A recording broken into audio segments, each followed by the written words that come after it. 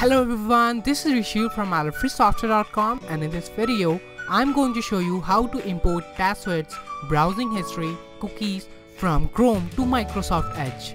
So let's get started. Okay, to do so, first of all open Microsoft Edge browser, click on three horizontal dots icon.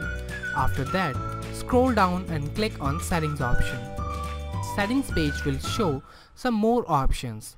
There you will also see Import from another browser button. Click that button.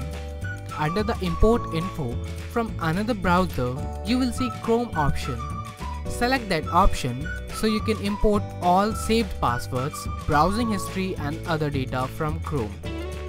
After selecting that option, click on Import button. That's it. That's all you have to do from your end. Microsoft Edge will do rest of the work. It will start importing data of Chrome browsers that includes saved password, favorites, cookies, etc. So friends, this is how you can import passwords, browsing history, cookies from Chrome to Microsoft Edge.